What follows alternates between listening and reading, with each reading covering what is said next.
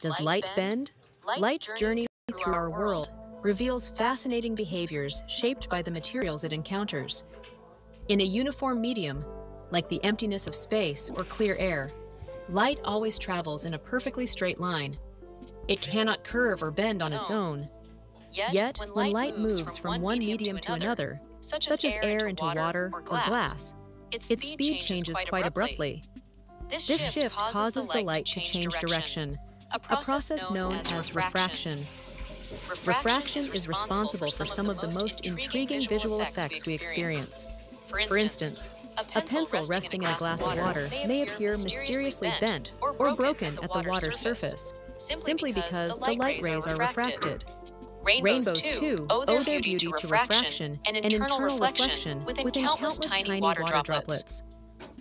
In essence, light only bends when it transitions between different substances, forever following the rules set by nature's boundaries.